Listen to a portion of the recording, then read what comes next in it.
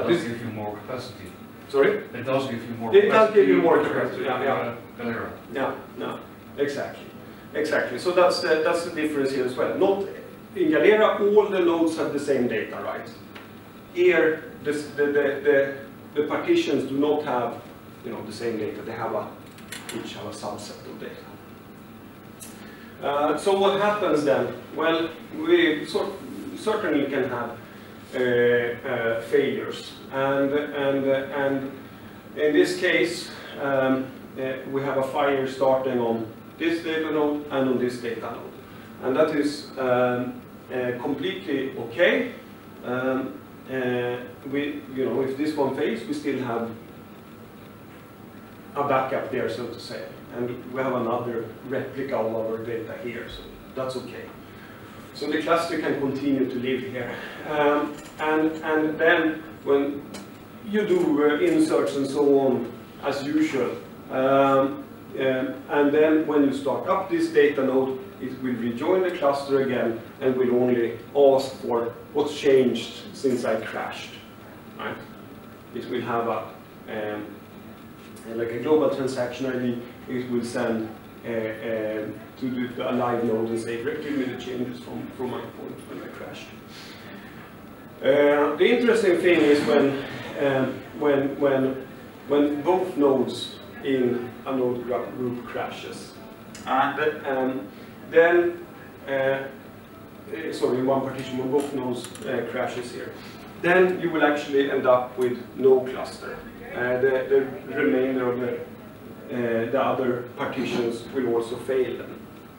And that's because NDB trades consistency over availability. So if you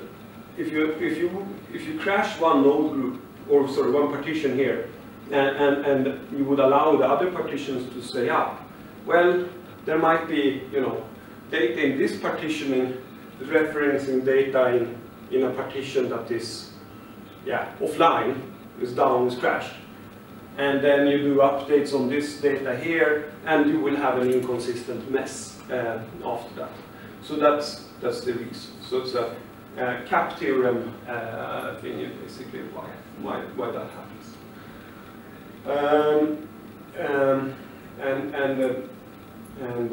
Luckily then, or statistically, it's quite seldom that you have a complete crash of both nodes in a node group. It can happen. It's very rare. Okay. So I'm not sure if this comes out really that great. It's a bit small text, I would say. To the left, I have tried to put in a very simple configuration file, where you basically, which is called config.ini, which is used by the management server to store the configuration of the cluster. And the configuration file contains of a number of groups and sections where you list the properties of your cluster. Okay, and you should never place the management servers, important, as it's on the same nodes as the data nodes. And I don't even think you should put MySQL servers on the same nodes as the actual data nodes. So in the MySQL cluster case, you want to keep things kind of layered and separated. Data nodes should run on 8 cores or more and have SSDs. I don't recommend you to run MySQL cluster over on virtualized hardware. It's unless you are giving it kind of resources that are very similar to your to a physical machine. I know people that have tried to put in a data node. They give it 8 cores, but the machine is then shared by 10 other VMs, and it's not good for anyone. And then if you are serious, 10 gig Ethernet is really good. 1 gig is fine.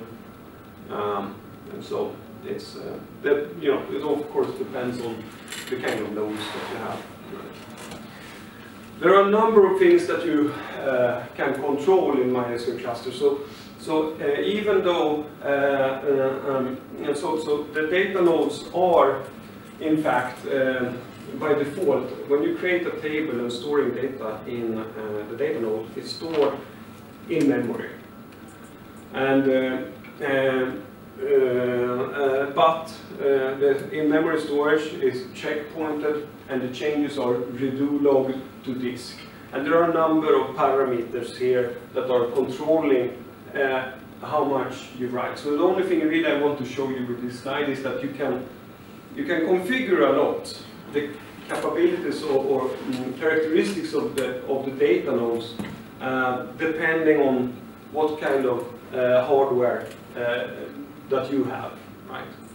And if you for example would increase the speed in which you checkpoint your data, right? If you checkpoint fast, then you have usually a shorter redo log. So in case of a crash, you would have a faster recovery time. And there are some metrics that you can get from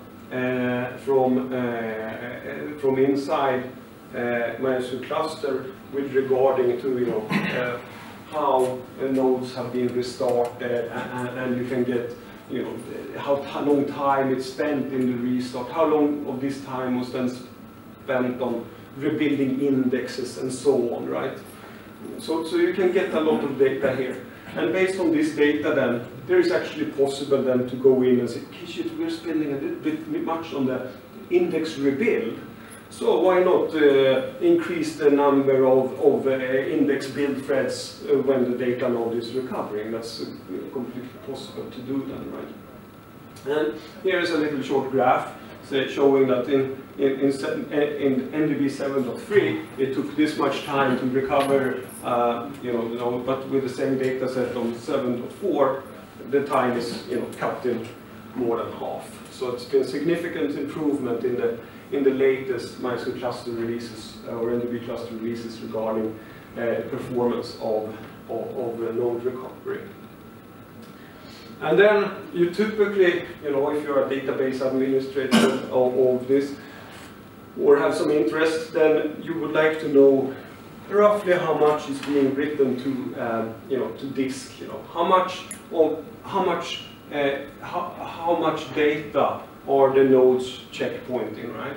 How much node data is written into the redo log all the time, and all these numbers can then be used to further tune the size of your redo logs or the way that how fast you checkpoint your nodes and so on, right? Then there are also other things that you can see here. I'm going through a bit of a dry section here right now. I know it's been lighting up a little bit shortly. I just want to show you some what I think is interesting metrics here that you can get out of from the NDB cluster. And you can see how many bytes and rows that are allocated for particular tables and how they are distributed. And this is very useful to understand, do we have an evenly distributed platform, right? Or do we have more load shifted towards, one set of nodes, or, ideally it should be, of course, evenly distributed across the cluster. And I said that auto-partitioning was automatic, it was based on the primary key. But you as a user can actually influence the partitioning yourself as well. So it is possible to adjust the partitioning, and then these things becomes more important to understand. Are the requests landing on, did I partition wrong, basically? That's the question. Or did we choose a bad partitioning key? Sharding sounds familiar.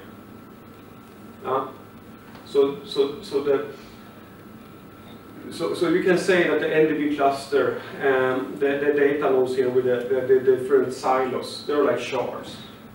But the sharding is automatic based on the primary key across these silos. And then you can change that, so you can actually create a table where you say that I want to partition it this way, and it will be done partitioned that way, and sharded that way. Okay, so some other just brief features of MySQL Cluster, NDB Cluster. It's a transactional storage engine, read committed isolation level, and data is stored in memory. That's by default, but it's then checkpointed at readable. You can also create disk data tables if you have, for example, so the in-memory tables are the ones that are used for the high-performance parts, right, where you need to have fast access. And then you can also have disk data tables for archive storage, for example, where you just simply dump down the data and it will be stored on disk. You may have more disk than you have RAM. And then the non-indexed data of the table will be stored on disk. The indexed data will still be stored in RAM, so it will be reasonably efficient to fetch it. But in general, the disk data tables are not that performant. It cannot be compared to doing a large scan on NDB where the data is on disk. Then NDB would be much faster. There would be quite a lot of random IO on the disk data tables, I'm afraid. There is support for foreign keys, but for performance reasons, if you can avoid it, then I recommend that you don't use it. GIS and full text search is not supported in this variant. Some other things that are good to know is that the MySQL server, if you're using the MySQL server as a way of accessing the data, is that it stores locally the views and the triggers and routines and events and grants. So if you add a new, if you connect a new MySQL server to the cluster, to the NDB, to the data nodes, then you need to provision these MySQL servers with the views, the triggers, the routines, and grants that you need to have. And the good thing is that it's completely master set up, so you can write to any node that you want at any given time.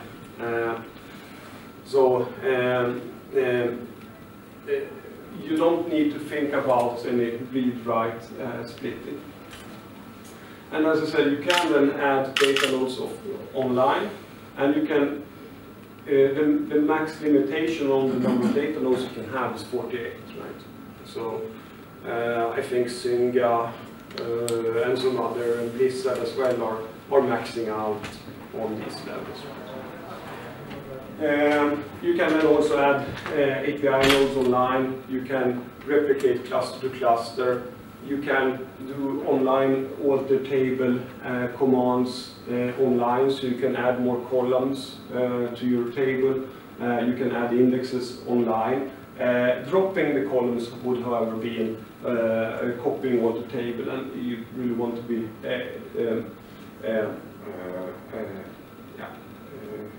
careful with that. If you know that I said that the data is stored in memory, okay, it's replicated so it's always stored in 2 nodes. And what happens then if you have a cluster failure? Well, will I lose any data? Yes, you will. You will lose up to 1 second of data. So you should probably run this with on the MySQL service. You can also run with a binary log zone, right? So you can do point-in-time recovery. But if you set a parameter called time between global checkpoints to 1000, it's very much similar as you would run a single NDB instance with the NDB flush transaction log and commit equal to, right?